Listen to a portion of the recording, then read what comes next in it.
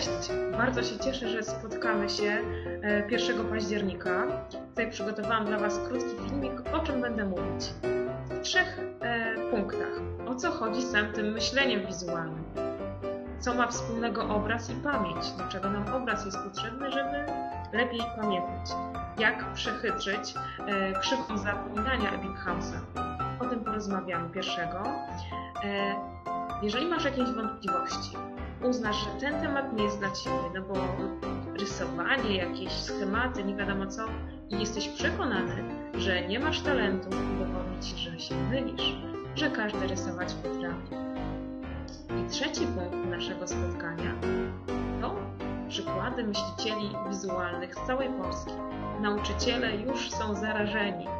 Dam tutaj zdjęcia różnych przedmiotów, tablic różnych nauczycieli, jak wykorzystują myślenie wizualne.